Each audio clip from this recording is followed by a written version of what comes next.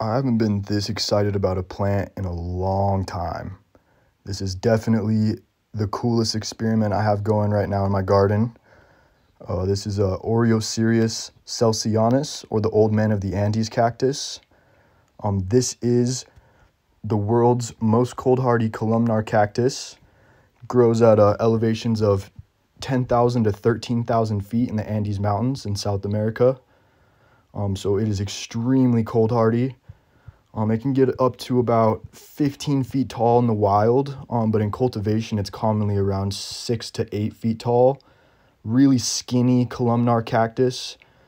I'm going to plant these in a group of 3, so they're kind of a little clump of them. They're going to be so gorgeous. So this cactus is reliably hardy down to 10 degrees Fahrenheit.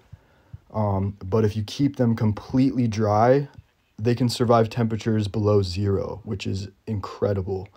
So this is a cactus I may have to protect sometimes. I mean, if it gets down to 10 degrees, which it rarely ever does, I'll definitely just throw, a light plastic over it, no heat or anything, just to keep it dry.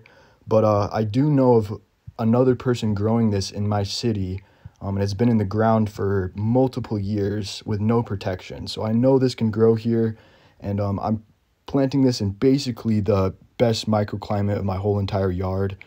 It's reliably 7, sometimes even 10 degrees warmer than the rest of my garden, because it's a south-facing exposure and it has that pea gravel, which holds in a lot of heat. But yeah, I am so excited about this.